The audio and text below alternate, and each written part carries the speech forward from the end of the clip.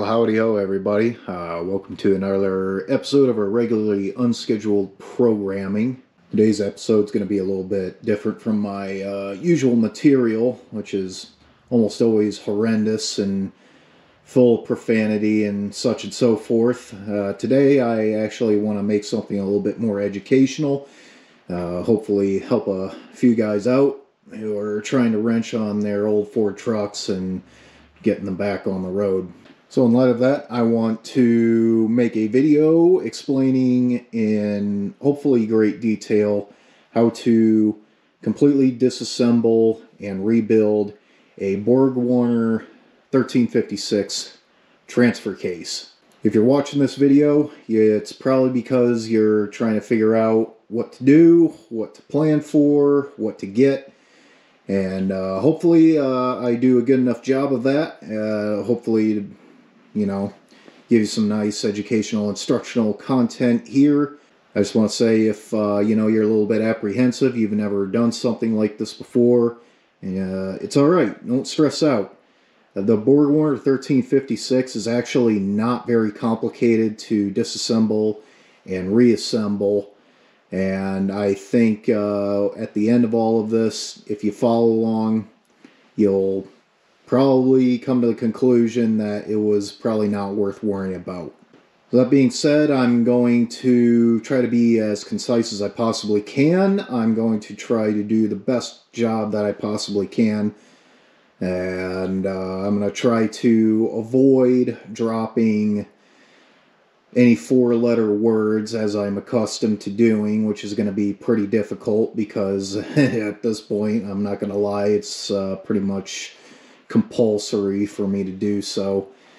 And if this is the first video on my channel that you're watching, I highly encourage you to not view any of my other videos, especially if you got little ears around the corner or sitting right beside you. But if you don't, then by all rights, crack open a cold one and enjoy the production that I'm fixing to put on the interwebs. So the 1356 that I'm going to be tearing apart today is an OBS transfer case. It's a manual shift transfer case. And you can tell because normally on the 8th gen F-Series trucks, also known as the brick nose trucks, you would have a speedometer gear right here, which incidentally I actually have a transfer case from a brick nose. One moment. So this right here is a transfer case out of an 87 to 91, also known as brick nose. As you can see where that plug was on the other transfer case, there's this guy right here, and there's a gear, a ring gear that goes in your tail shaft there, and that's what tells your speedometer to do speedometer things. Whereas on the OBS trucks, like this one here, it reads the speed from the rear differential using a Hall effect sensor with a gear on the side of the ring gear. And I think I just stated this, but if you have an electronic four-wheel drive module, this is not going to be the guide for you. The difference between electronic shift and manual shift is you have this lever right here for manually actuating and switching ratios or drive modes rather. And on the electronic system there would be a servo attached right here with a drive shaft that goes into there, and that would select your gears depending on what button you pushed. That, and I believe there's a Hall effect sensor in this part of the gear case. But being that this is an OBS and it's also manual shifting, we don't have to worry about any of those things. So this is the transfer case that, or at least the variation of the 1356 that I'm going to be demonstrating. And this transfer case has just shy of 250,000 miles. That's generally about the benchmark, or at least the point that you'll want to do a rebuild on this, because as you can see with this unit, the rear seal for the slip yoke is she's not in good condition, and she's leaking a little bit. So I figure with the mileage that it's at and with the rear seal doing its thing, high time for a rebuild, and I might as well show you all how to do that. I've done this a couple of times before. It's actually not difficult, so there's no reason to sweat it. So I would like to go over some of the tools you're going to need to do this type of a job, and if you'll forgive me for being one-handed, there we go. So we're going to want a bearing race / seal driver kit. I'm using one from Maddox, which is sold at the Hazardous Freight. This is going to be used for driving out bearings and installing a couple of the new seals. Now, in the event that the bearings and seals are not wanting to be cooperative, I have an assortment of punches and a couple of chisels, God forbid.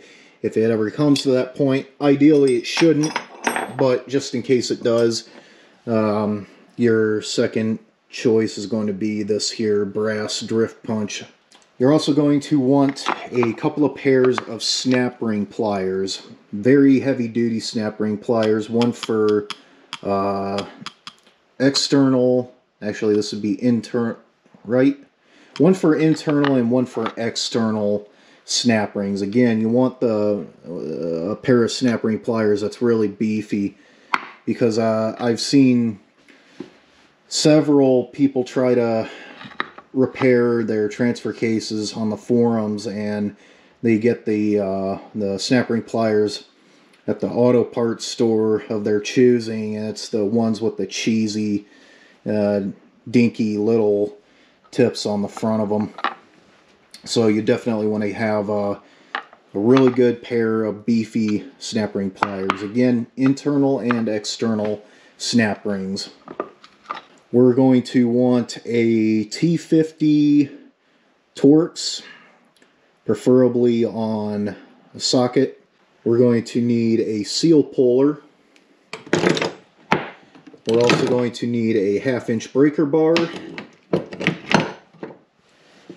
a 32 millimeter socket. This is optional. You don't really have to have necessarily a ketchup bottle or I guess condiment dispenser for this particular application, but as you're assembling your components, particularly the bearings, you're going to want to add just a tickle of ATF to those components.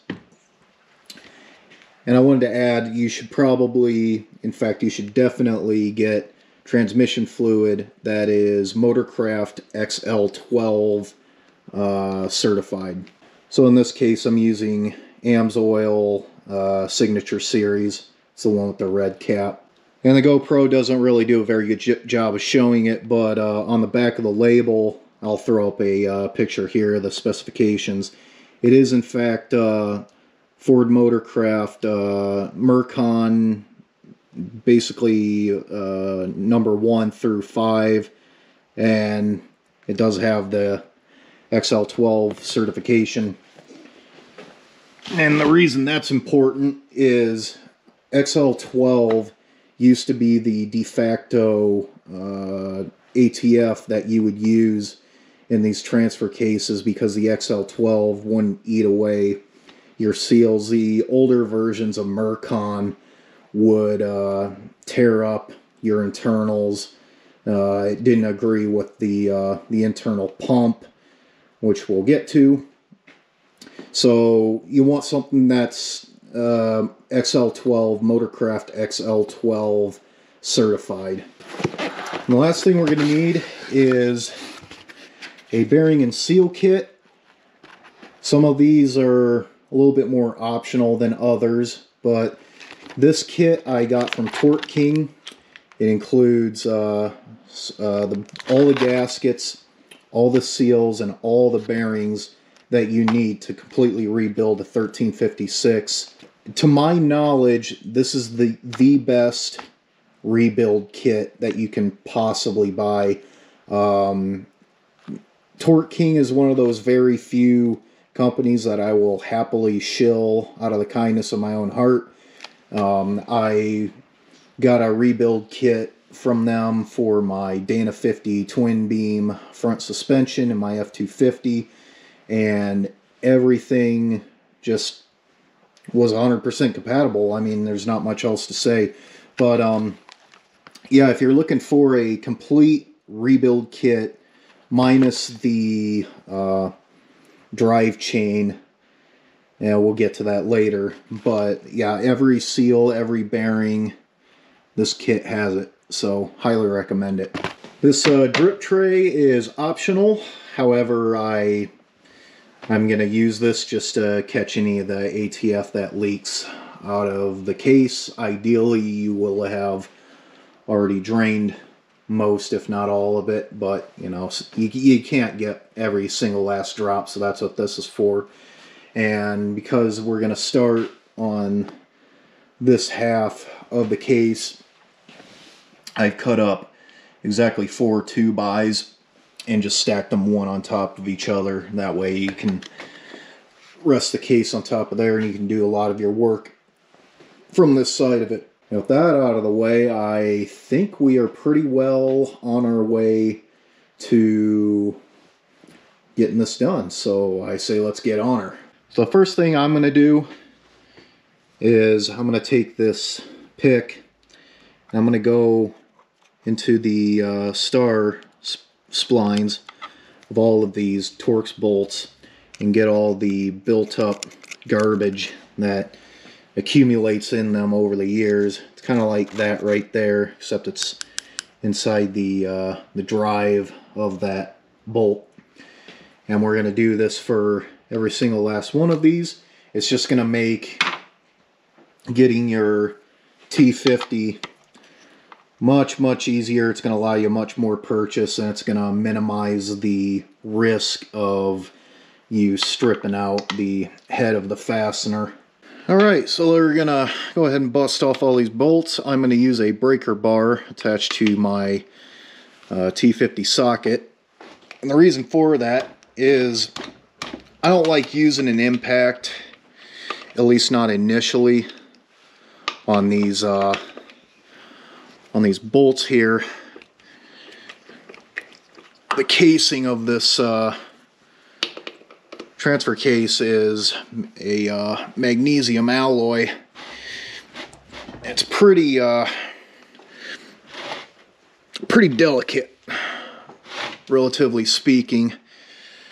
I mean, don't get me wrong, I love the durability of the NP205, but when you're dealing with a 200-300 pound chunk of cast iron, I don't know, at some point it becomes counterproductive, you know what I mean? So anyway, basically all that to say, I'm gonna get started with this breaker bar, and we're gonna get these 4 bolts loose. Pretty sure these are Loctited in place. Hit.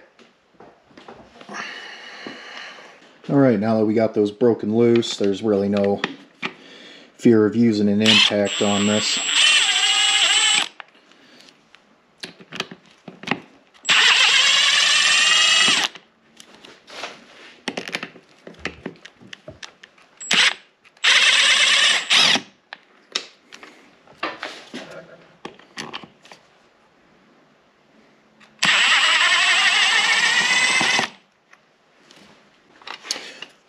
I'll go ahead and take these out, set these to the side. I believe all of these T50 bolts are of the same length. so I don't really have any issue with just throwing them all in one spot.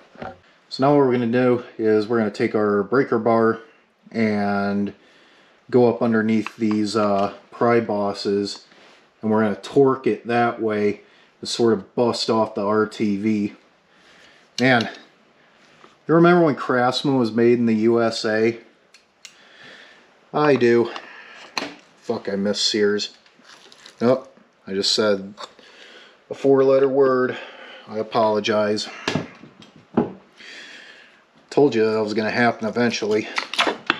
Alright, now we just pull off our extension housing here. Set that aside. Now what we're going to do is we're going to take this rubber washer and sneak it over top of these splines here. Yeah. We're going to want to hold on to this guy. The kit doesn't come with one of these, and we don't need to replace it. It's perfectly good. So, alright, now we got that rear extension housing off. We're going to temporarily flip this thing onto its side, like so. And we're going to go ahead and pull off this front yoke here and give her a shot of Croil just so it has a snowball's chance in hell of actually busting loose with relative ease. Let that eat for a few seconds.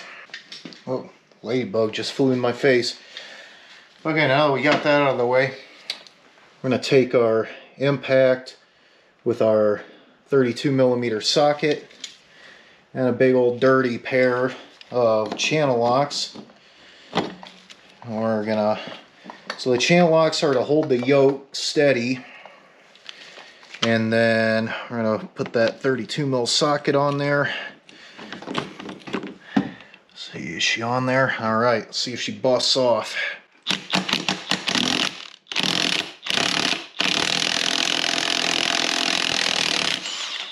And off she goes.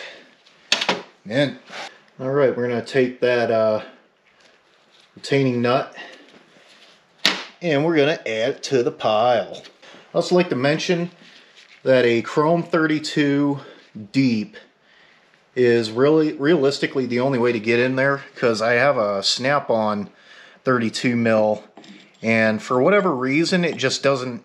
It's the impact sockets, the black ones, are really thick walled, and thus are they don't have enough clearance in there. I don't know why. Really weird. Anyway, let's see if we can get this off of there. Pull this yoke off. Make sure we keep this with keep this washer with the nut there. Go ahead and pull our yoke off, and there's our front yoke right there.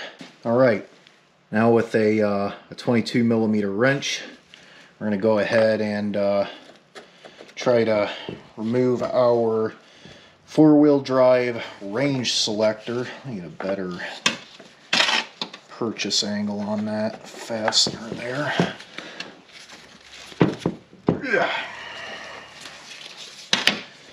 All right, unscrew that.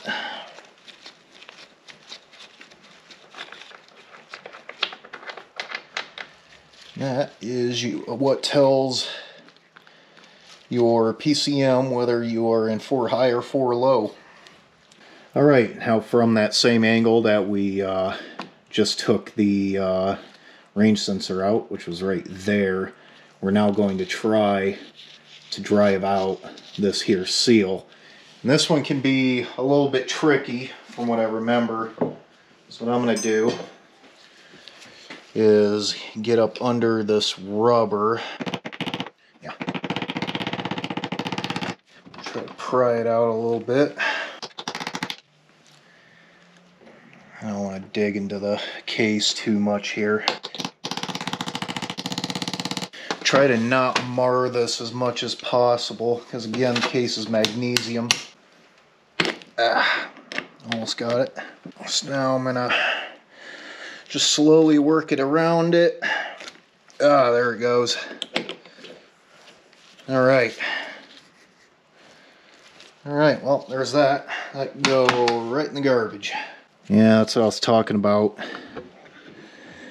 That's what I was talking about when I said be careful with this case. It's really delicate.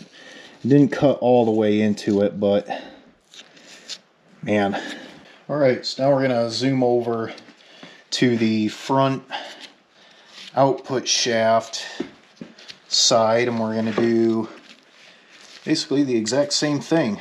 Just gonna pry the outer lip of the seal. This one's a little bit less painful, at least it should be. I don't think I should have to bust out the chisel for this one, but I guess we'll find out. Yeah, give you a little bit of a better view as to what I'm trying to do. Hopefully it ain't too blurry for you. What I'm trying to do here is get up under that lip with my seal puller, which thus far is being a little bit of pain. So I'll try to use a screwdriver as a punch here, which is totally what you shouldn't do. So who are we kidding? If they didn't want me to use a screwdriver as a punch, then they wouldn't have made it a flathead screw. Yeah, just a little bit. Okay. I should be able to slide this in there. Man, they do not make this easy. Oh, you filthy bastard. Come on.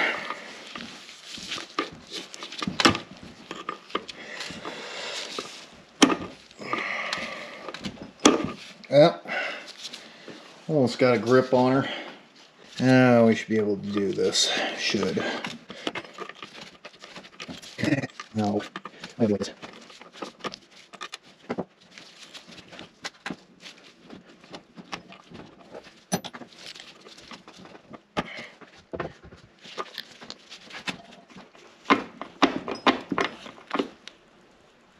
Ah, there she goes. Here she come eventually. They always do. Yeah, not without casualties though. Well, it's not completely ruined, but definitely not mint. Alright, well, let's get this thing back into its original position that I had it and start taking the back case half off. Alright, we got our flip back over onto the 2x4 stand that I built for it, and this is rear output shaft.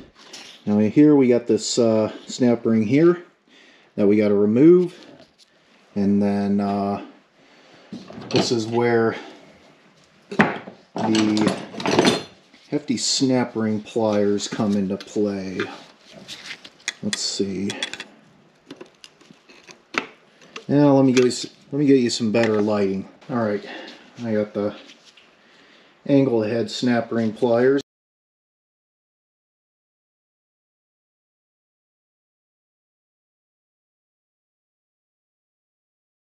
Alright, with that rear snap ring gone, we can now start on all 12 of the Torx bolts. They're the same T50 as the ones on the output shaft extension, and they go thusly.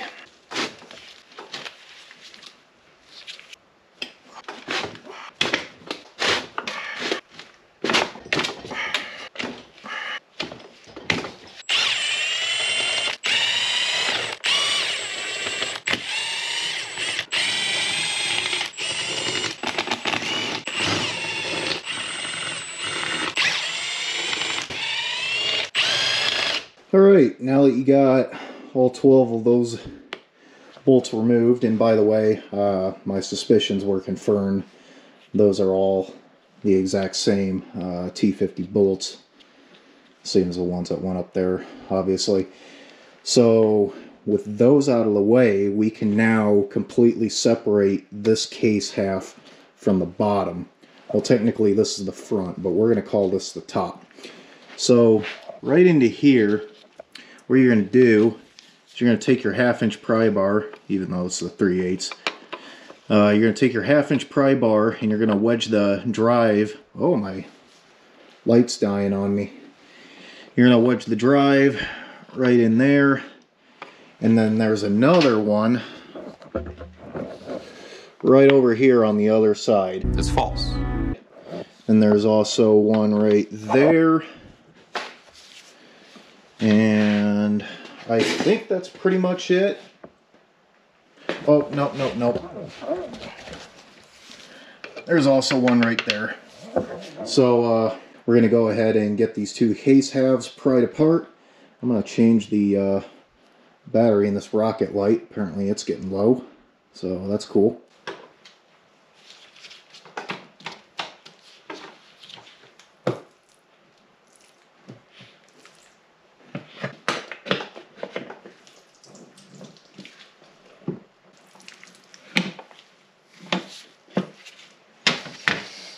Okay, shouldn't be a whole lot stopping me.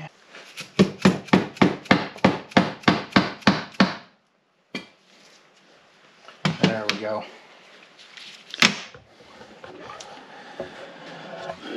Forgot to mention there are these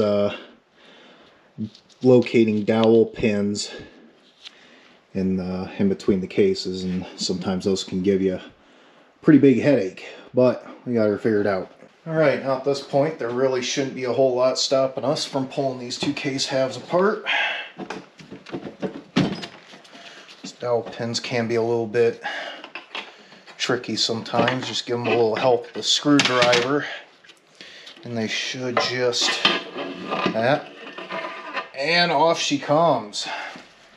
No problemo. Alright, so now that we got the top case off, sitting there next to the tail shaft housing, sitting there percolating. There's a snap ring right here that we're going to remove, and then we're going to slide our four-wheel drive lockup assembly off the shaft thusly. There's a big old beefy snap ring too. This is why I say having a good beefy pair of snap ring pliers worth its weight in gold in that operation. See how easy that was? Yeah, one of those cheapo pairs of snap ring pliers from the auto parts store of your particular choosing. Oh boy howdy, that would have been a nightmare. I don't even want to imagine how difficult that would have been. So we're going to go ahead and stash that with that. And we're going to take our lockup assembly and we should just be able to slide that right off the shaft. That guy right there goes like that. And we'll set that to the side. Now we're going to take this whole object right here, our shift fork assembly, complete with the shifting ring and everything on it, and we're just gonna lift this bad boy right on out of there, and we're just gonna set her off to the side just like everything else. Now I do want to note, you can take this off. This is an optional step. You can take this apart. There is a snap ring in there, however it is not required. And I'm not gonna lie, I've been down this road before. It's kind of a pain. I don't want to do that again, so we're just not going to. So we'll keep that with that, and we'll set that off to the side. I would like to point out again that now is a really good time to check your drive chain for any play or any droop. Over time, these chains can stretch out a little bit, and that'll cause problems of its own later on down. So what I do is I hold the rear output shaft in a stationary place, and we just wheel the chain back and forth a little bit.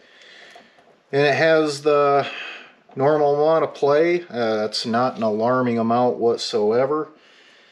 And okay, cool. I am good with that.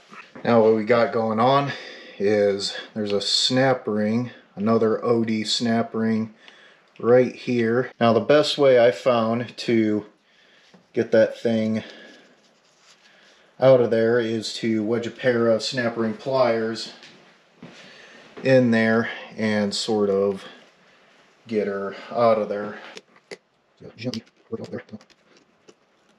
Yeah, like I said, very difficult.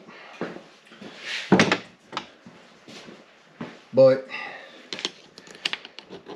a good pair of pliers, you will be able to get that thing off of there. Now I'm just going to work it up. A screwdriver on each side.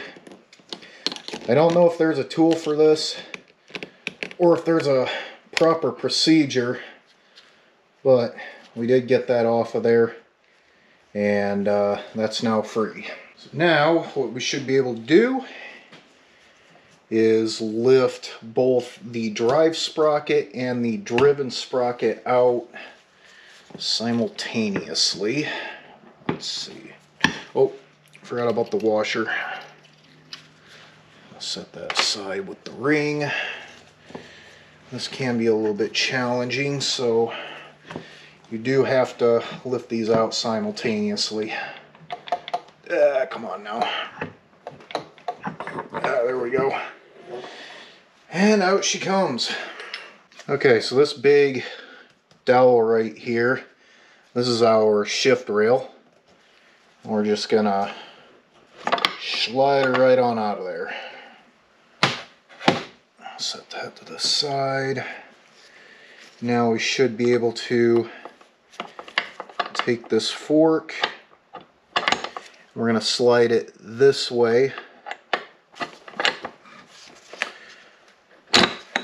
So basically what you do is you take the cam, take it back like that, and you can remove your high-low shift fork complete with your hub right there. Alright, so now that all gone, we can go ahead and get rid of this for now, for the time being, and we're going to go ahead and flip this whole thing right on back over. Alright, now what we got to do is deep inside there.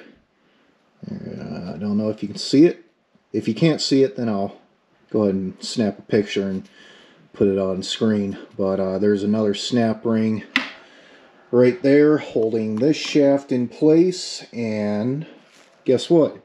We need to get rid of it. And like the front output shaft snap ring, it's exactly like one of these. It's not like one of these where it has those holes, where those detents where you can easily get your snap ring pliers in there. It ain't like that. It's just like one of those ones over there. It's kind of tricky to get to, and I'll do my best to try to get you to, you know, have a good view at it, but I ain't making no promises. So I'm going to do the best I can here.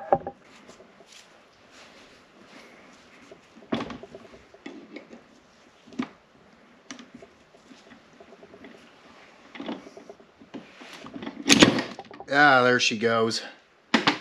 Woo! Man, that spring is an absolute terror, I tell you. Good going, Borg Warner. Thanks a lot. Okay, as you may or may not have seen, the shaft fell down into the hole there, which means we can now pull the case off, and there is our planetary gear set.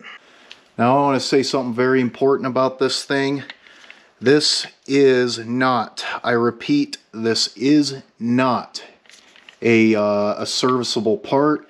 If you find that your gears have undue wear or any this, that, and the other, you have to replace the whole entire thing.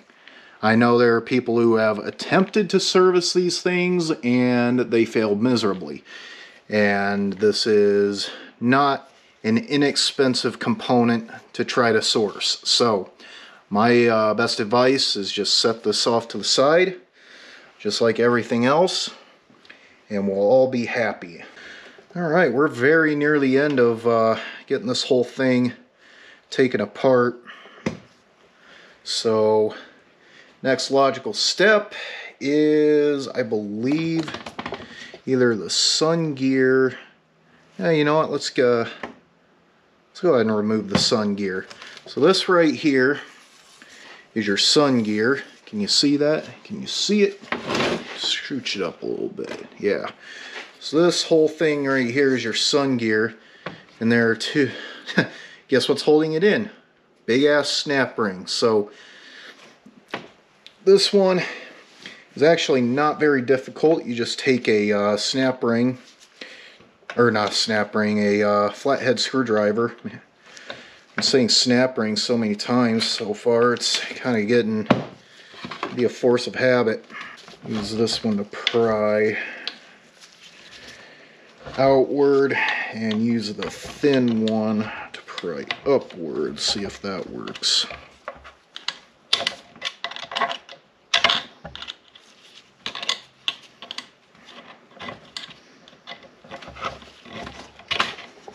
Come on now. Okay. And you just keep doing that all along the exterior. You want to make sure you're prying it outward, and then using a smaller screwdriver to pry upward a little bit to eventually get this thing out of its hole. Oh no. Yeah, that's what I get for getting cocky. And the whole damn thing just went right back into its home base. Okay. There we go. Just work your way around and eventually she'll come out. Now what we can do is we can remove the sun gear. Come on now.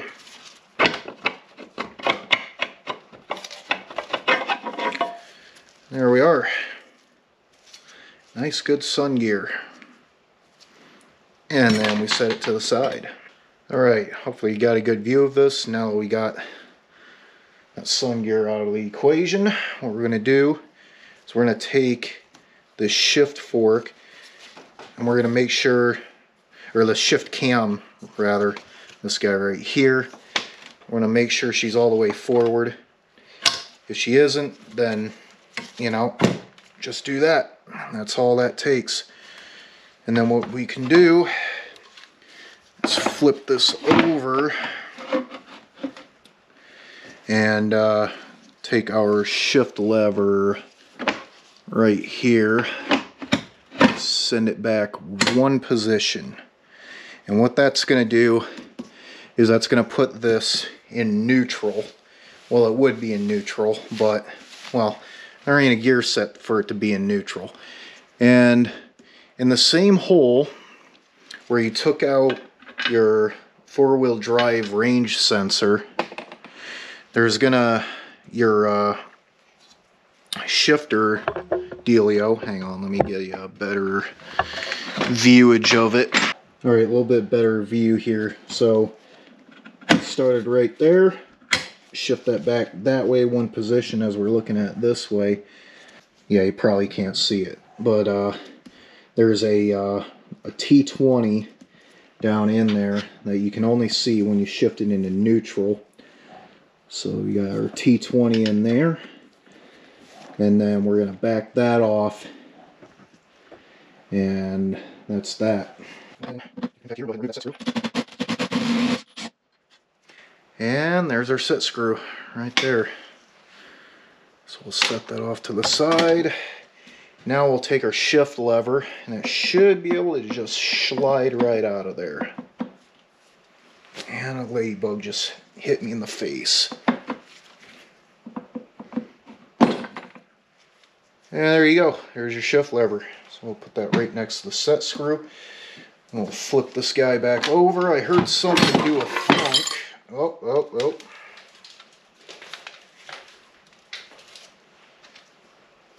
So we have a few things going on here. Alright, so once you remove that grub screw, which threads into your cam there, you pull out your shift lever right there, and there's this D-ring shape right there that corresponds with the shift lever right there, and out falls your cam, your spring, and the bushing that rides on that spring. So outside of all of the bearings and a few seals, a couple of seals actually, that is a completely disassembled Borg Warner 1356 transfer case. So let's go ahead and focus our attention to those two case halves with what remains of those seals. Alright, so now we got most of our stuff out of our case. What we're going to do is we got the front case sitting up here on the bench. We're going to go ahead and get rid of our bearings. This is for the front output shaft, and what you'll notice is we have a snap ring in there, and in order to get this snap ring out, we have to pry out on these guys here and then progressively go around the circumference of it, and eventually it'll just pop out, and then we'll be able to drive out our bearings. So we're gonna get this snap ring out, and then we're gonna get the snap ring out for the main input, and then we're gonna pop both of these bearings out. So the way to do this is a little bit unorthodox, kind of like a lot of things that we've been doing around here. So we're gonna get this side pried off. Actually, I should probably do this with a slightly bigger driver. So again, we're just gonna drive this guy out of there. Not a whole lot of science behind it. It's just get your screwdriver behind it and slowly pop the perimeter out, much like so. Be nice and gentle with it. And there she goes. And the front input, very much the same. In fact, it's almost exactly the same, just a little bit bigger. And once you pop that out, here we're going to be ready to flip this whole front case cover upside down, and we'll get our bearings driven out. Alright, so we got her flipped over on her front, and after getting both of those snap rings removed, the main input bearing snap ring is exactly the same as the front output shaft bearing in terms of getting rid of the snap rings. I apologize for not being able to record getting the front bearing out. My GoPro kind of overheated and stopped recording during the middle of the removal process. So what I got going on here is I got two 2x4s, and the reason I'm spacing these up a little bit is there are these two dowel pins, one on each side here, and I don't want that to dig into my bench top here while I'm in the process of pounding it out. So that's why that's like that. And like I said, I already got the front output shaft bearing out, and what I use to do that is this bearing race and seal driver, and I'm using the 59mm front driver, and you get a bunch of drivers in the kit, and you just, I don't know, screw them on, and that will allow you the perfect clearance to not hit the surface where your snap ring rides against, but also be able to drive out your bearing. Now, again, apologize, wasn't able to get recording of that front bearing. I have since disabled voice command, because apparently that was also giving me problems too whenever I would use the word stop or anything that sounded like stop. It would stop recording, and that's kind of not the goal of today's programming. But we still have another bearing that I can demonstrate getting rid of. So the way we're going to get both these bearings out is they pound out that way, or we drive them out that way. Obviously, since we got rid of the snap ring. So I think the 59 mil driver will work, but I'm going to switch over to a slightly bigger one just so I have a little bit more surface area to play with. Okay, so now we got ourselves the, I think it's a 65, yeah, the 65 millimeter driver. Just a little bit more surface area to contend with there. And we're going to take our big old ball peen hammer that totally doesn't have a wobbly head on it from being used all these years. And we're just going to give her a few thwacks and drive her right on out of there.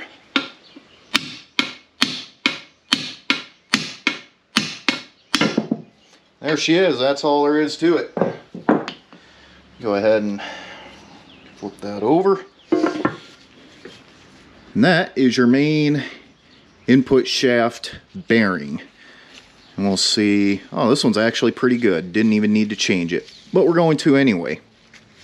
Now what we're going to do is we're going to flip the front case half over to the part where our shift lever would normally be. And also this is your range sensor right there, so that gives you any idea where we're facing. And what we're going to do is we're going to get rid of this little rubber seal right here. Now I had to take a plastic tool there to do a little bit of excavating. She's a little bit dirty. I mean, this truck was a gravel truck for the longest time, so I guess that makes sense. Yep, there it is. We're just gonna pry that guy out of there just like that. Out she comes.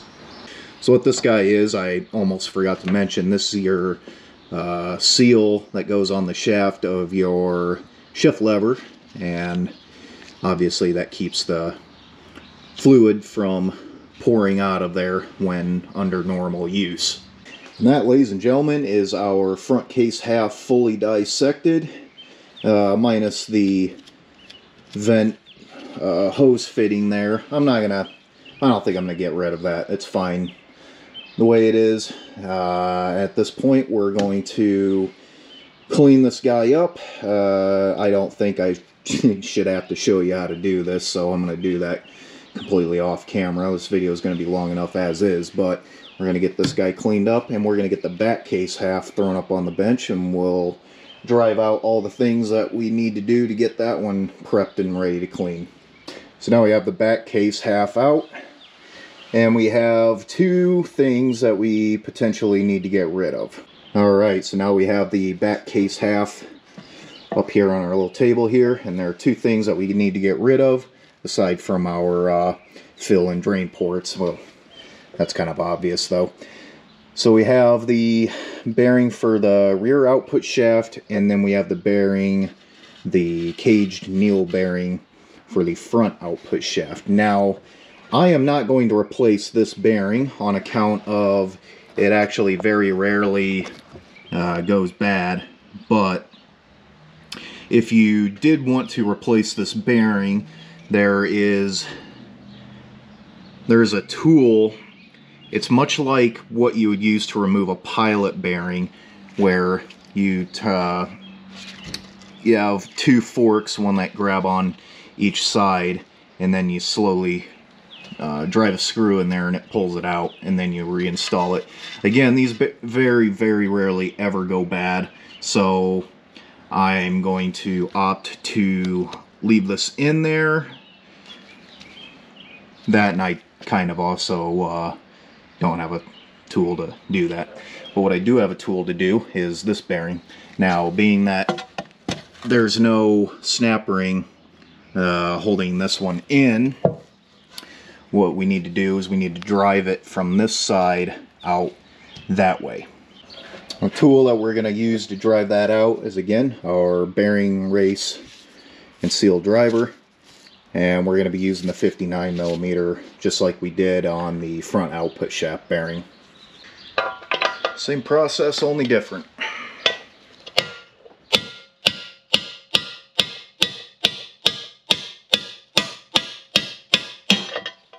And there that one is. Alright, well, that's our back case completely disassembled. And of note, your bearings, at least the ones that go from your front and your rear output shaft, they're exactly the same. So in case you're looking to order parts, that's what it is. And the rear output shaft bearing is actually in much better shape than the one for the front, which is really weird. Usually it's the opposite. Your rear output shaft obviously experiences way more use and abuse than the front one. Weird.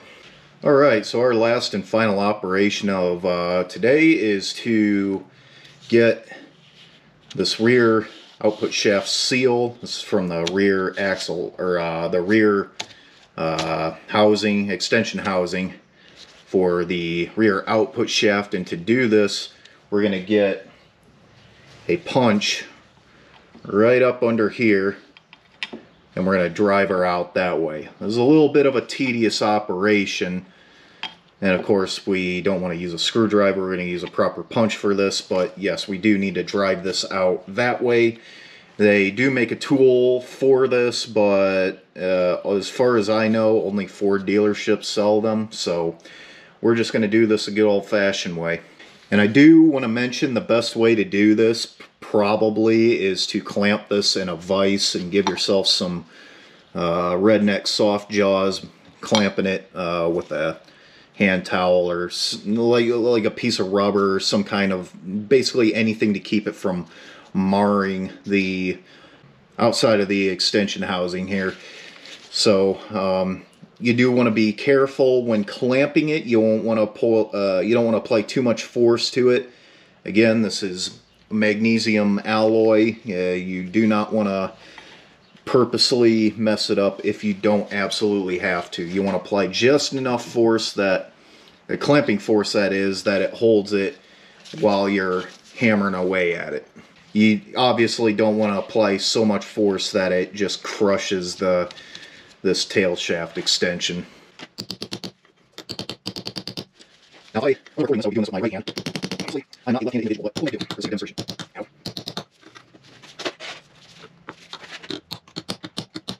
Alright, got a little bit of a ego on there. Let's switch over to a different punch.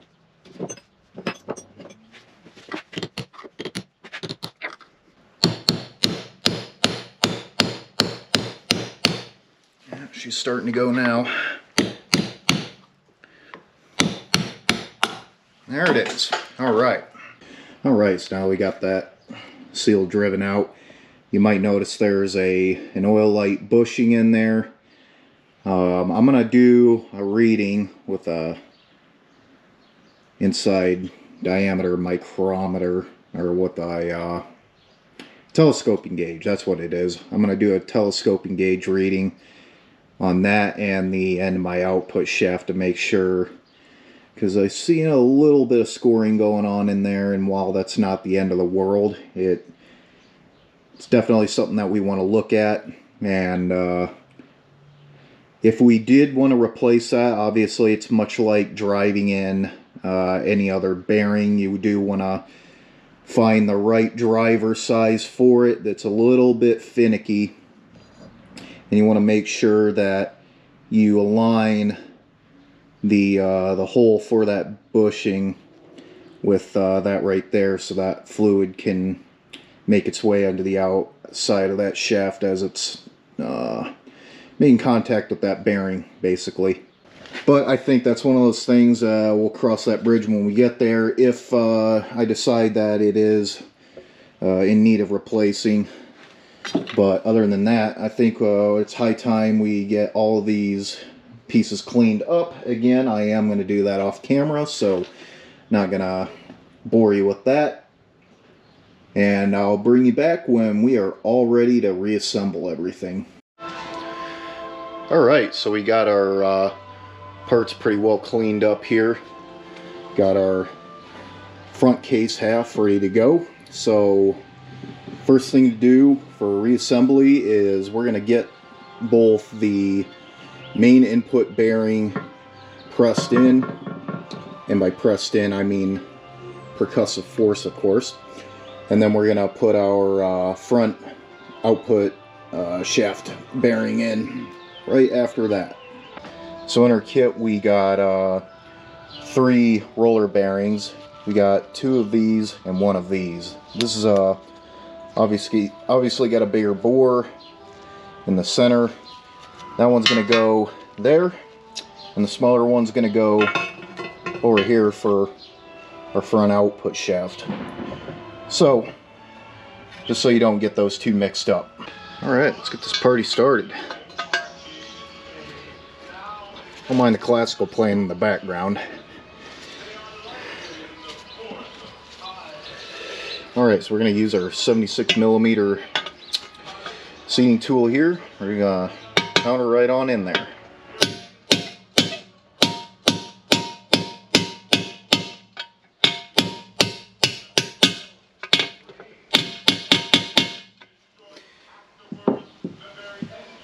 And we want to do this right where it bottoms out, so that way we can fit our snap ring in there.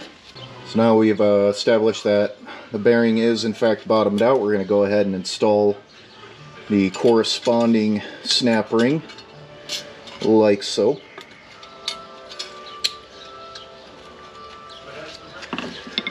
Go ahead and start it off. This is a little bit of a challenge, but obviously not impossible. So I'm going to slide my screwdriver in there just like that. Let's get a little bit better lighting in there. Apologize, I'm not exactly a Spielberg level cinematographer. Do my best though. Yeah. And that's her, I do believe. Yep, that is fully set in there. Okay. Beauty. Alright, so let's go ahead and get our front bearing installed.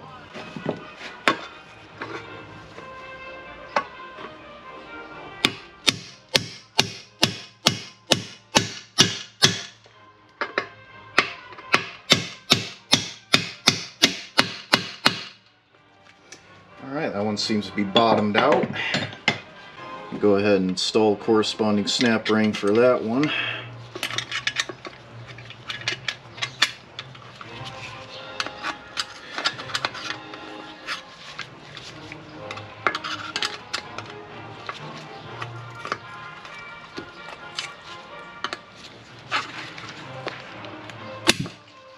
And there she is, I do believe.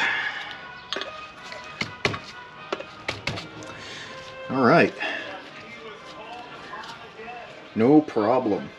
Alright, so we're going to install the seal for the front output shaft right here. Now, the bell end, if you'll forgive me for calling that, is going to face outward like that. And then there's a spring containing the inner seal. Call this the oil slinger. Basically it's going to press in this way, and then you're going to be installing it just like that. And I'm going to be using a bearing race installation tool for this. Of course you can just take a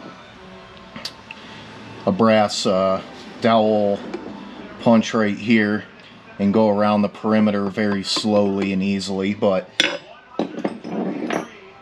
I got the tool, so I am going to use it.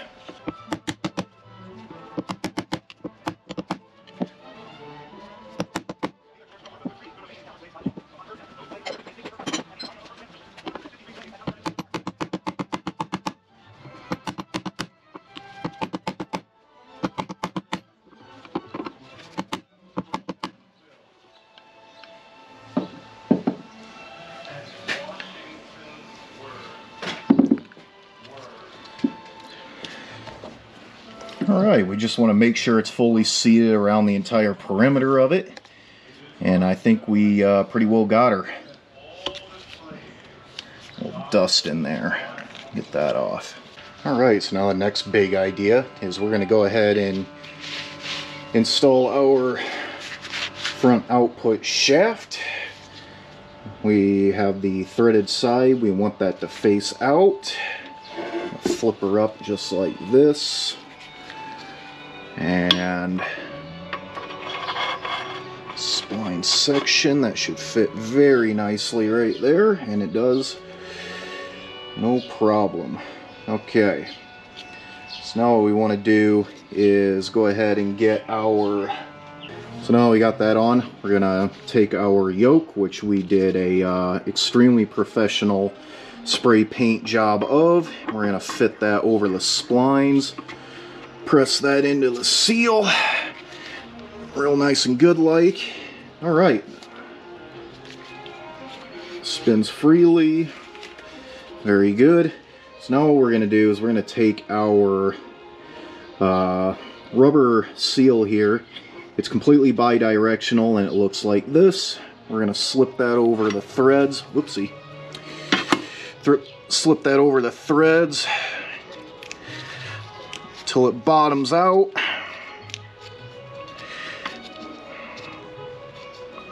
And we got most of the way there, it looks like. Let's go ahead and prod at it with a flat head.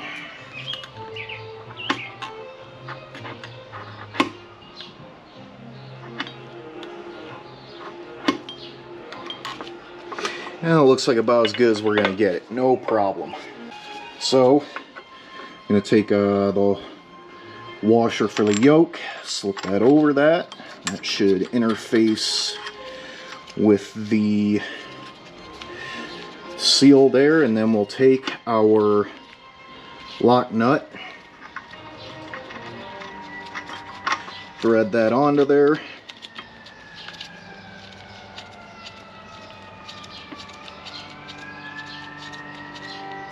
Just like so. Alright, so this part's a little bit tricky, but it's not intrinsically difficult. So what I got is, I got two 2x4s spaced bottom of the case half off the bench, so that way the front output shaft clears. So what I'm going to do here is I'm going to take a pair of channel locks with some electrical tape. I'm going to hold the yoke just like this with one hand, and then I'm going to torque the nut for the output shaft thusly with the other hand. Now I have this set to 130 foot-pounds. Official spec from the Ford Motorcraft manual states anywhere between 120 to 150 foot-pounds. I'm going to split the difference somewhat roughly, and I'm going to go to 130. Of course, you have that whole entire 30 foot-pound range to contend with, so that's what I'm going to go with. I mean, you can go with 150, but I just don't think that's necessary. So let's go ahead and torque this bad boy on there.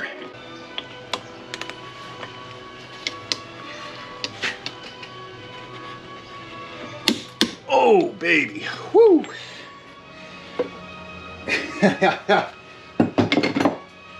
Woo! So here's the setup. So here's the setup that I had to go with here. A pair of channel locks with a clamp. Man, that was a lot more difficult than I remember it being. Of course, if I had to recommend anybody do that, I would recommend taking a piece of flat bar and drilling some holes for these respectively, and using that to press up against that side of the case when you're turning it, because holy man, that was kind of a struggle. Nobody said it was going to be easy. If it was easy, everybody'd be doing it. But that's one big hurdle that we jumped over successfully, so let's move on to the next one. Alright, next up on the list is we're going to go ahead and install our sun gear and make sure the milled notches face upward to interface with the corresponding cutouts in the case, and we have done that. Make sure it's fully seated, and it is. We'll go ahead and take the large snap ring. There's only one snap ring that's this big, so it ain't easy, or ain't difficult to identify. Go ahead and toss that puppy in there. Go right there, and that's a screwdriver.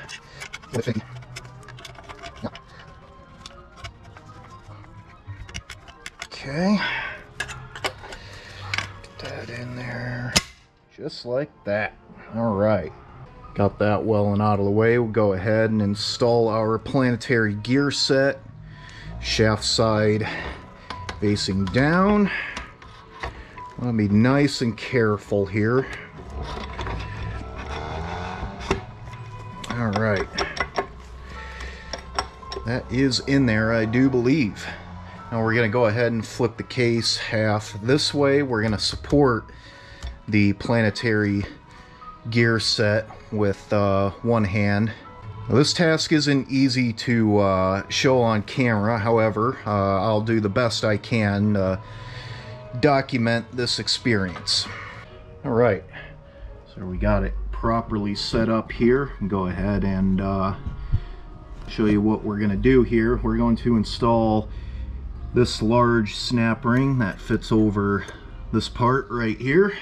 The best way I've found to do this is to simply push it on like so.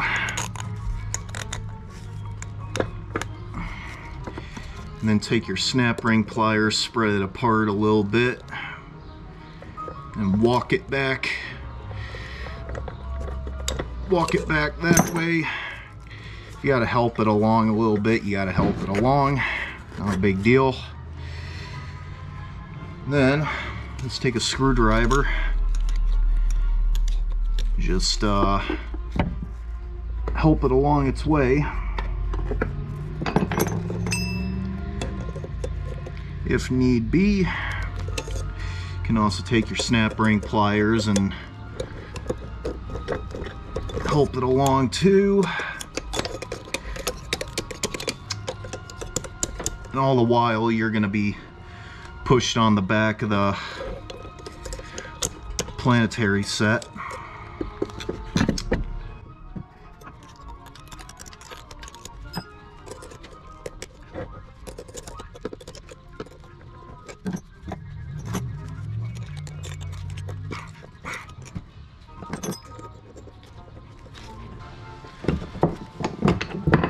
Gotta be honest with you, this ain't the easiest thing I've ever done while trying to record, but country boys make do, or something like that.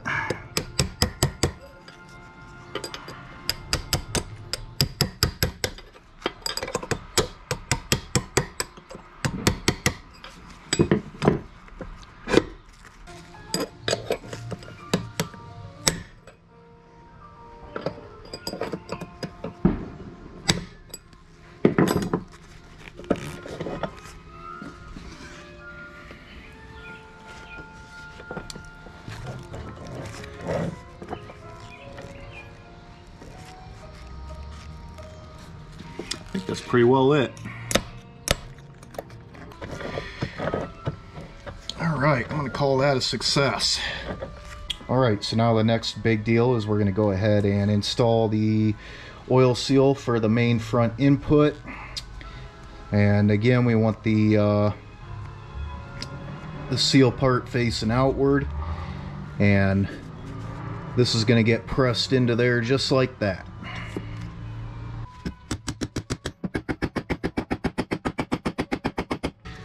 And we're just going to go ahead and make sure that it is fully seated, and it does look like it is. All right.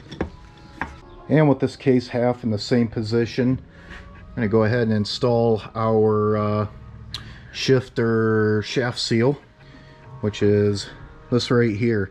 Now there are two sides to this. There's one with letters and numbers and such facing outward, and then there's one with a groove molded into it. And we want the groove to go in, and we want the letters and numbers facing out. So it's going to go in there just like that. You could use pretty much whatever tool you feel like. I'm going to use a 1/2-inch socket. So just push her in there like so. Here's the steps.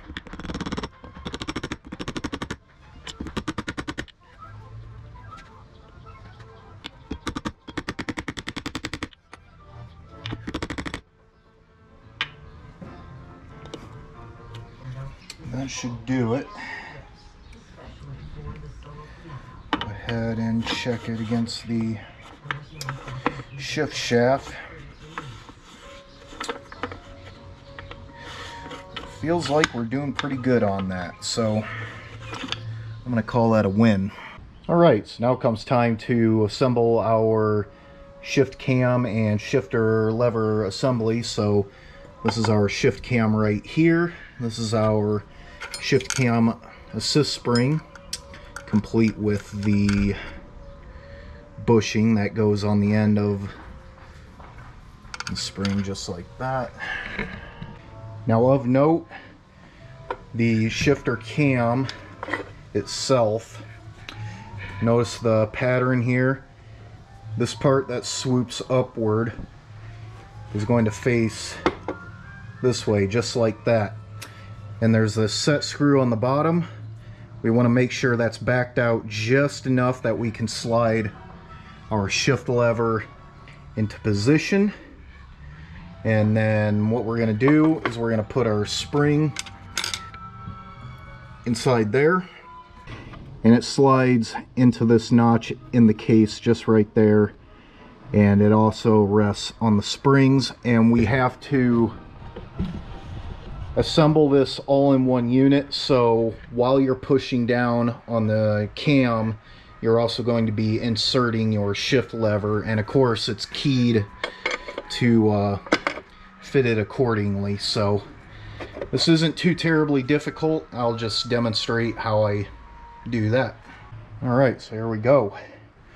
So I'm going to go ahead and assemble the spring in the cam. The bushing slides into that groove right there, just like that.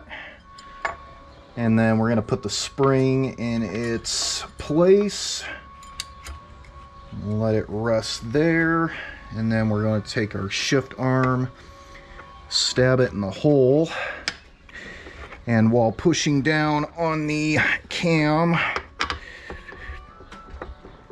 we get the shift lever pushed all the way into position, and ideally not knock over your supporting 2x4s. And that should do it. We check it for functionality. Ow! And we appear to have complete functionality. Alright, so now that's all in position. We'll flip the shift lever this way, such that it exposes the set screw right there, and we'll go ahead and tighten that bad boy up. I'm pretty sure there is a torque spec for this. Not exactly sure what it is, and by the way, we do want to make sure our shift lever is pushed all the way in before we tighten her down completely. Pretty sure there is a torque spec for this, but we're just going to give her hand tight. That should be perfectly good enough. And it would be nice if my Torx bit didn't get completely stuck in there. Okay, so I think next course of action is we're going to go ahead and replace the plastic bushings on our shift forks here. And I think the way we do that is, yeah. So we'll go ahead and take some needle nose, squeeze the back end, and just kind of push them out.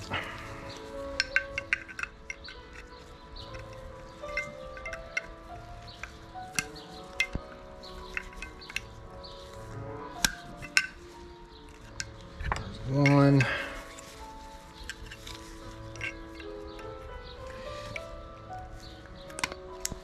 Okay, and there's the other. Now in your kit come 2 new ones for this exact shift fork. You just insert them like that, and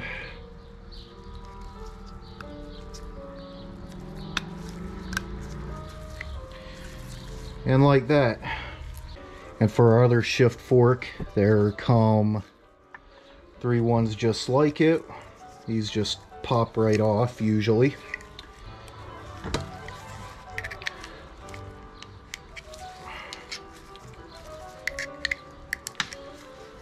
One,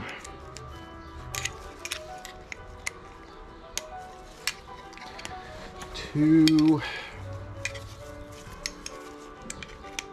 Probably be easier from this side, wouldn't it? And there's 3.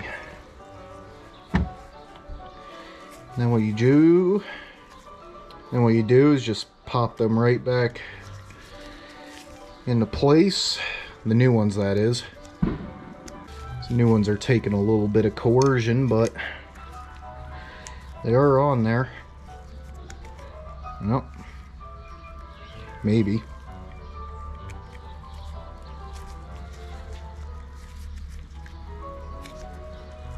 Okay, there we go. So there's that. So now what we're going to do is we're going to make use of our bottle of ATF here, and I'm just going to drizzle a little bit, some of that gear right there, a little bit down in that needle bearing inside the planetary set. And we'll drizzle some on our high-low shift hub here, right along the teeth. Don't need a pile of it, just enough to, you know, get it slightly lubricated. We're going to install the teeth down into the planetary set.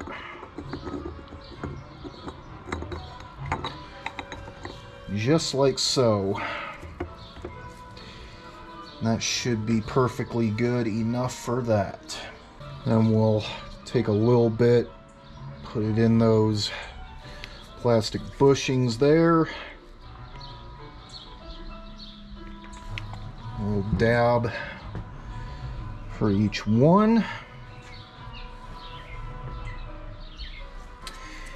And then facing this way, with this bearing bushing deal on this side of the shift rail pilot hole there, we're gonna install the shift fork onto the high-low shift hub, and then place the fork bushing inside the high-low, or the inside the shift cam. And what you can do, drizzle a little bit of ATF on the shift rail here. Make sure it's nice and lubed up like so. Go ahead and insert the shift rail through the shift fork and down into the hole in which it rests. And we're going ahead and shift the cam down into there, into that position. Now what we're going to do is we're going to take our main shaft, complete with the pump installed. We're going to gently stick her right down in the hole there, making sure that the The operating arm for the pump itself goes down into that groove right there, and it does, which is great. Now, one big fatal flaw with the 1356 is that during normal operation, this pump arm will dig into the case, which is what you can see right here. There's this divot that's dug into the magnesium housing of that case. Under ordinary circumstances, that shouldn't be there, but because this case operates the way that it does, complete design flaw on the part of the engineers, over time this will weaken the structural integrity of the case itself. But I have an app for that. So the big idea here is I'm going to cut up this piece of 3/16 flat bar so that it almost perfectly fits into this pump arm groove there. I'm not exactly sure what you call it. And I'm going to cut it widthwise so that it fits down into there. And then I'm going to cut off a certain portion of the pump arm, and then I'm going to weld this piece of steel, and what that's going to do is it's going to evenly spread out the force of this arm so that it doesn't continue to dig a groove into that side of the case. Because during normal operation, if you don't know how this works, is as this main shaft is spinning, there are check valves that pump fluid all throughout the shaft and into your bearings and such and so forth. And what it does is it relies on that groove there, that boss, to keep it in place so that the pump doesn't spin along with the shaft, and so that it does pump things. But in doing so, as I just said, it wears a groove inside there, and that's kind of bad. So we're going to go ahead and take the arm off of the pump via these two bolts here, and I'm going to measure what I need to cut off and what dimensions I need to make it, and then we're gonna fit it accordingly. And then I'm gonna weld up whatever piece of steel I fabricate to that arm, and then we can fit this right back on.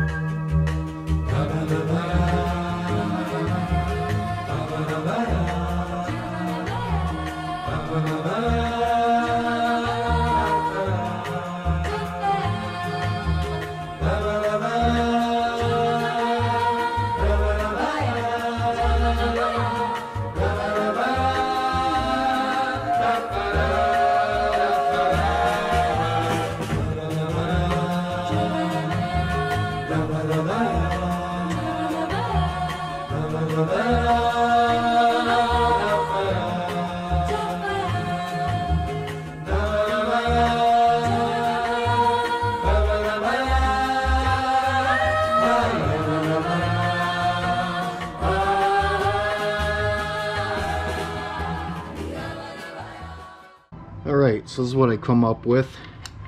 Took a little bit of time and fiddling around, but I got the top of the pump arm marked where I need to cut it, and I did measure and hand fit it to where it just snugly fits into there. So now what I'm going to do is I'm going to pop these two 8mm bolts off. I'm going to get the pump arm off, cut off the nibble there, a little circumcision if you will, and then I'm gonna weld this bad boy right to there where I've got it marked with that line.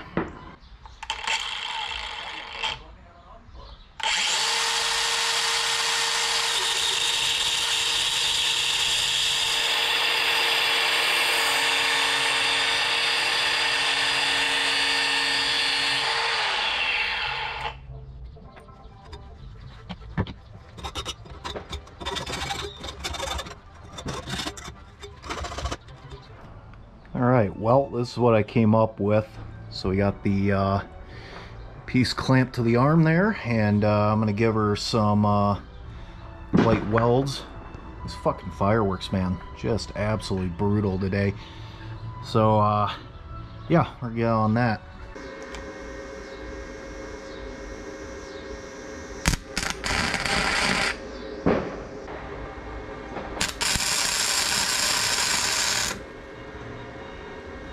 Perfect.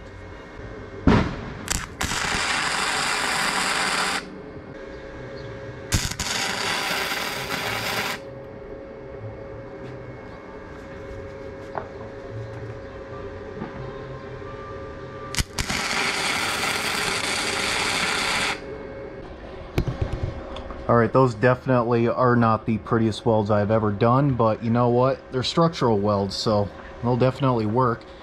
Nothing a little bit of emery cloth won't take care of. That's perfectly good. That is exactly what we want. We just want something to hold and keep that from screwing up the inside of the transfer case.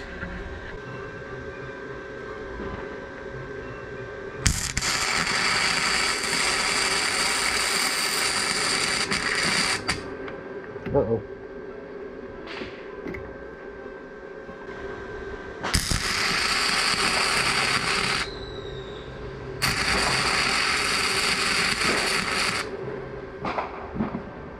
Okay, progress report. It fits, it sits, and I'm kind of happy with it. So I'm going to go ahead and reassemble the rest of the case, and we'll be laughing. Alright, you're going to have to ignore the fireworks in the background. It's 4th of July territory, and well, explosive fireworks just got legalized here in Iowa, so pretty much every person that can buy fireworks is. Yeah, pretty crazy. So now we've got the pump arm situation rectified. What we're gonna do is I'm gonna pull this back out. I'm gonna lubricate the all the splines themselves. You shouldn't need me to do that, but once I put the shaft back in, I'm going to put the pump filter back in that groove, and then your magnet's going to go back in that slot there right on top of it. Our next consideration is going to be the drive chain and sprocket assembly. We're going to make sure that the driven sprocket is going to say rear, facing up, and then the main four-wheel drive sprocket has this hub facing upward. And then as we did lifting it out, we're gonna install both gears or sprockets, however you want to look at it, into the chains, and we're gonna lift it all into the case as one unit. All right, here we go. It's gonna get a little bit hairy, but not too terribly difficult. There we go. All right, that's that assembly. All right, now what we need to do is install the washer and then the small holeless snap ring. So it's gonna go on there just like that. And then we just slide this guy over top of it. So it can get a little bit hairy. Of course, we can use snap ring pliers to expand it. I don't know why I didn't do that first off, but no, I need the smaller ones. Well, you just slide that right on, and then it just falls into the groove. Make sure it's all seated, and it is. And there's your complete drive chain and sprocket assembly.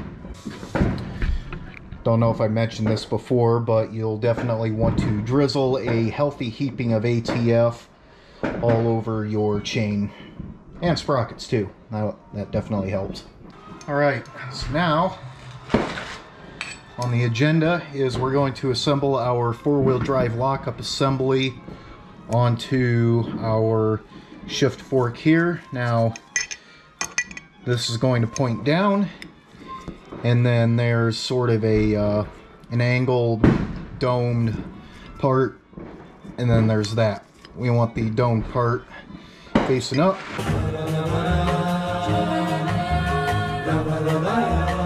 Alright, real quick, I need to make a correction. The high-low shift hub actually has to have the flat facing upward and not the other way around. Sorry about that. Don't drink and make videos, kids. You got the whole entire thing assembled, checked for basic functionality, and well, something wasn't right, so corrected that right quick, and now we're back in business. So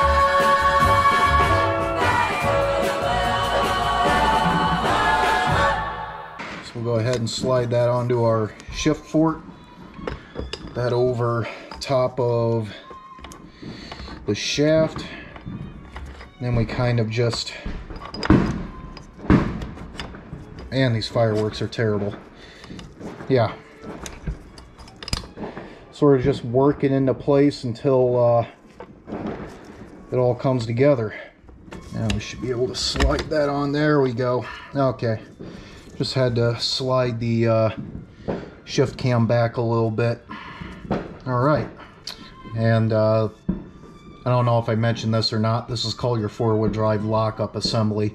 So, that being done, we're going to take our spring, slide it over the shift rail. This is our return spring. So, that's what that does. Now what we're going to do is we're going to take our four-wheel drive hub, slide it over the splines, and these castle nut looking deals here, those go down, so those should match up with the cuts on the drive gear. Now what we do is we take our corresponding snap ring,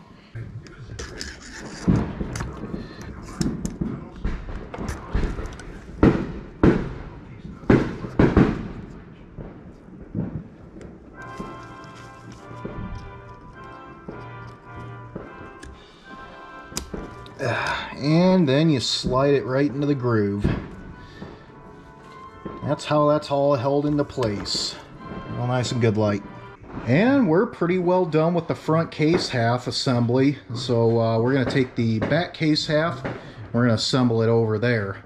Alright, we're going to go ahead and press our rear bearing into place. It is the same size of bearing that we used for the front output shaft. So get that set in there, make sure this sets just right.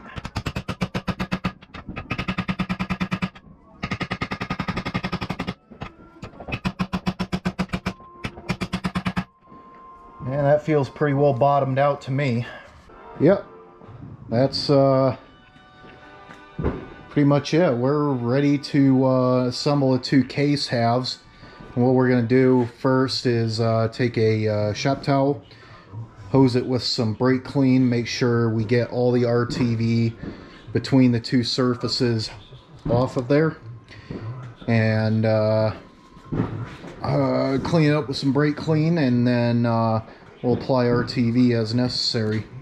Alright, I got both surfaces cleaned up with brake clean, and also got rid of any of the, well, most of the chunks of RTV remaining on these surfaces here. There is a June bug that just flew into my case. Get out of there. So anyway, had to deal with a June bug that just flew into the case there. So yeah, cleaned up both case halves on the where they're both going to clamp together. And what I'm going to be using is this Permatex Ultra Gray. Theoretically, it really doesn't matter what you use. I'm just using Ultra Gray, and yeah, you can use pretty much whatever you want. So I'm going to set you up in time lapse. It's going to take a few minutes and get this thing put together.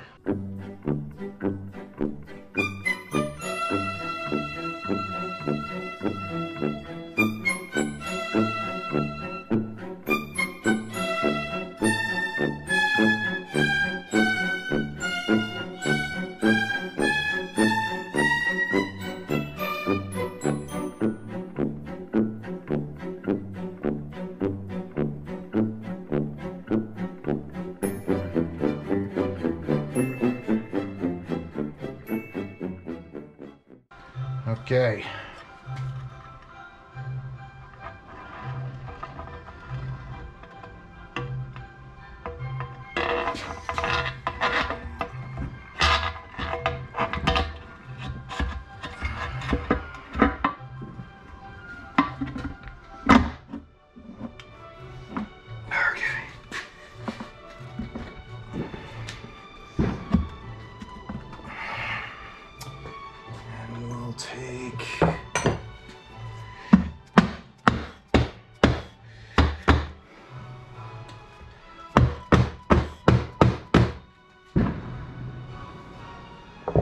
Excellent. Well, now we got both sides of the dowels seated.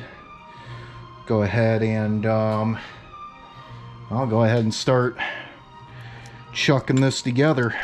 We're just going to toss the screws on lightly and sort of hand tighten them, because for this type of RTV you want to just hand tighten it at first, and then we'll come back an hour later and then we'll torque it to spec.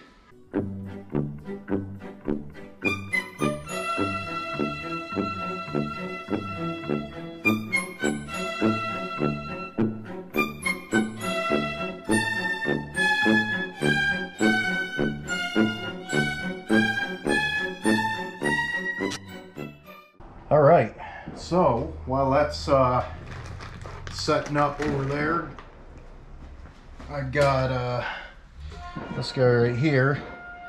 This is the rear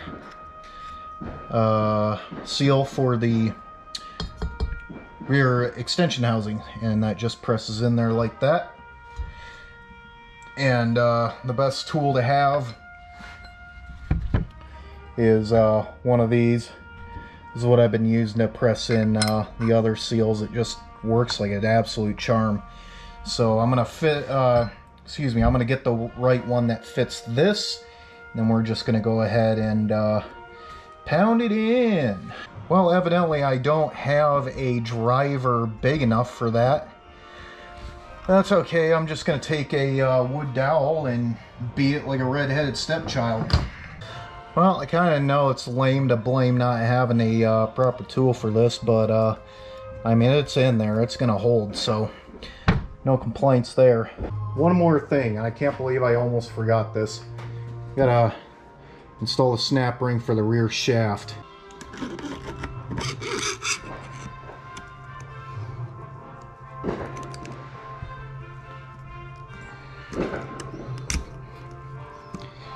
We're going to get that down as far as we can. Then we're going to pull up on the output shaft. That's going to expose the snap ring groove, which should be able to drive it into place now. There it is. Alright, so off camera, I very liberally coated the bottom of the extension housing with RTV. You don't want to do it here because there are certain places where you know, the RTV just doesn't cover. And so what we're going to do is, you'll notice the outline of where the extension housing used to be, the parts that weren't covered by it, and we're going to use that and It looks like it went on like this. Yep, okay, I'm cool with that. So let's go ahead and put that in its place.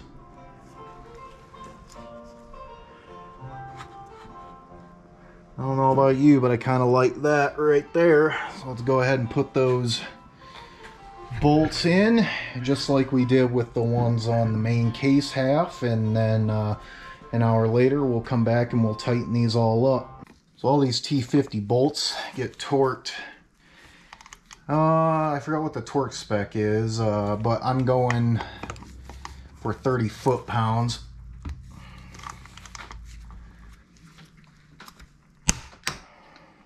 And to be completely honest, you actually don't even need to torque these to a spec. You just need to make them a little bit tighter than what you did,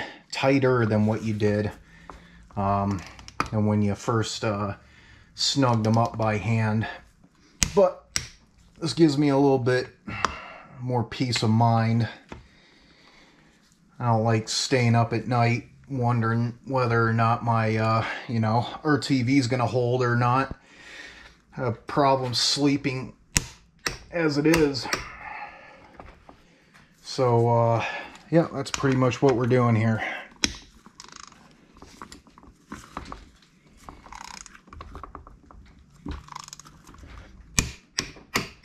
And there's that. So, that is all 16 bolts torqued. And with that, we are 99% of the way to having this thing done. There's only one thing left. But that's going to have to wait 24 hours because, well, RTV has to set up. And because I poured quite a bit of ATF in the case, trying to assemble everything, it's going to be, well, it has to cure for 24 hours before it makes any contact with fluids. So now we just play the waiting game. I guess I'll see you in 24 hours. Yeah, normally I don't recommend against a product, but this Permatex Ultra Gray stuff, yeah, this ain't it, Chief. This has been sitting for the last 2 weeks, curing away, and most of it still ain't dry. Yeah. Yeah, it ain't no good.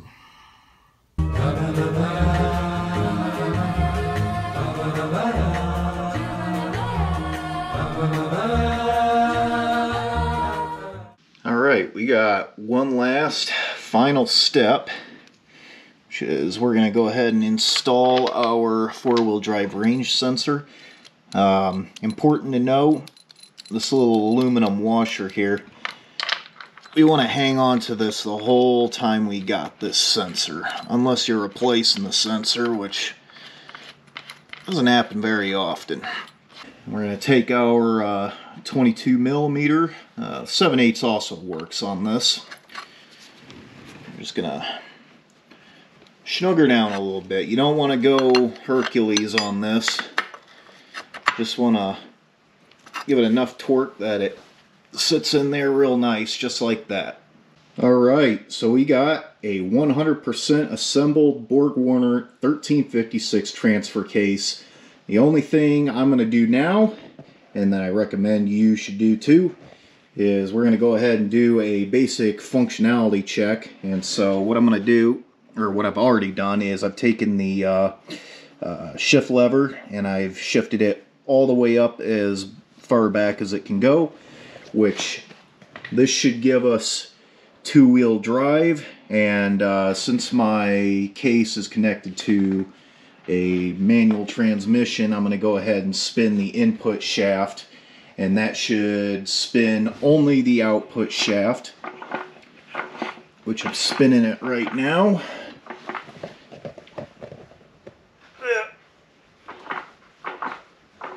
And that's spinning the rear shaft, so that's good. So I'm going to take our handy dandy little crescent wrench here and shift it one position back. We're going to spin our input shaft again. That should give us fur by. And it most certainly does. That's 4 high, by the way. And then we're going to shift it back another position. And that should give us neutral. Should. So I'm spinning the input shaft. And nothing is happening either there or back that way. And then last and certainly not least, that should give us 4 low. So once again, we're gonna spin our input shaft, and it seems to be in a reduced state. We'll check the back, make sure that's spinning. Appears to be. Well, ladies and gentlemen, that is a mostly successful, had a few setbacks, mostly successful rebuild on the 1356 Borg Warner transfer case. Again, this is a manual shift application for electronic shift. It's a little bit different. I personally am not very fond of the electronic shift ones. I find that they fail more often than not. Another thing that I wanted to touch on just a little bit is this Permatex ATF gasket maker. It worked a lot better than what I found with the Permatex Ultra Gray. It's also from Permatex, but yeah, that just didn't work very good, and I ain't happy with the results of that. I let that RTV cure for well over a week, almost 2 full weeks, and it still wasn't fully cured. So with that out of the way, this stuff is definitely very much fully cured. I recommend spreading out just a thin little film layer, just enough to cover the entire surface of it, and then just basically follow the directions. And this stuff cured really fast, and it seems to have done a good job of sealing it all up. Of course, time will tell, but I have pretty good confidence. So anyway, yeah, that is my personal take on the Borg Warner 1356 transfer case rebuild video. I hope that helps you out. If it didn't, apologize. Not the best doing these kind of guides. Not most helpful anyway. And if it did help you, then great. Happy to be of service. And that's probably the last video that I'm ever gonna make as far as being instructional. It is so hard not to swear. It is unbelievable, which, by the way, I don't recommend you watch any of my other videos. They are absolutely laden with hideous amounts of profanity, and you're just going to end up hating me. You know, it's just the kind of dude I am. But, yeah, that's pretty much it. And, by the way, I don't know if you noticed the ZF5, but it has something to do with that. So, look forward to that if you're interested. Chunks of RTV remaining on these surfaces here. There is a June bug that just flew into my case. Get out of there. Where did it go?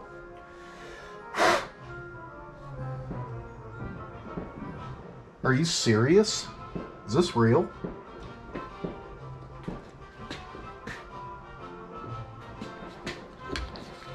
Here, let's try to force him.